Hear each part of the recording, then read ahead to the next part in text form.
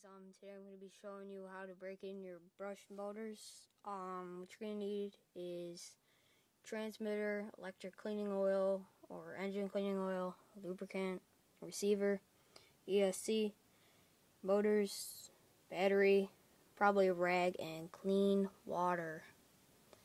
Alright, so what I'm going to do is for about 10 minutes, I'm going to do half throttle on the throttle trim, and then for about 5 minutes full throttle, and probably for 3 or 4 minutes or so I'm going to vary the speeds of it.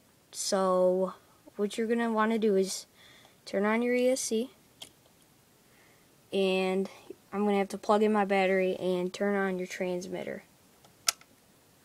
Alright, so my battery's plugged in now. I'm going to take the motors and gently put them in the water.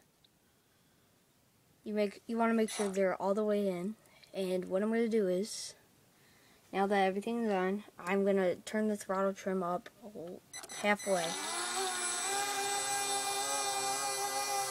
And now that that's going, I'm going to let that go for about 5-7 minutes or so. Alright, so they've been going for about 5 minutes. Now what we're going to do is we're going to turn it up to full throttle.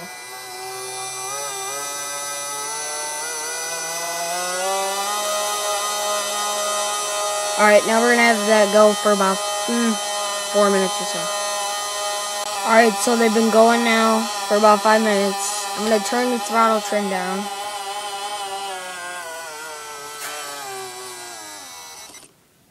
And now that they're done, I am going to take them out.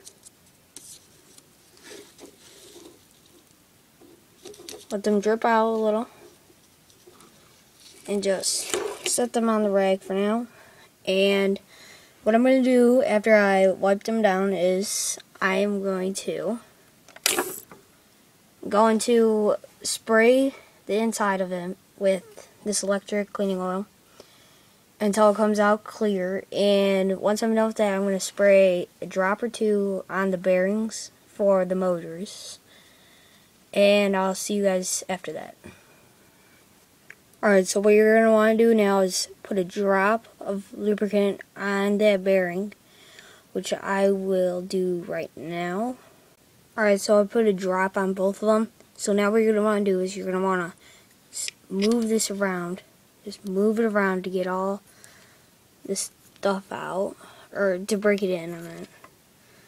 And then once you do that, pretty much good. You want to do that for a little bit longer than I did though, but and that's really all you have to do to break in your motors, and really that's it. So thanks for watching, you guys. Feel free to subscribe and just watch some of my other videos.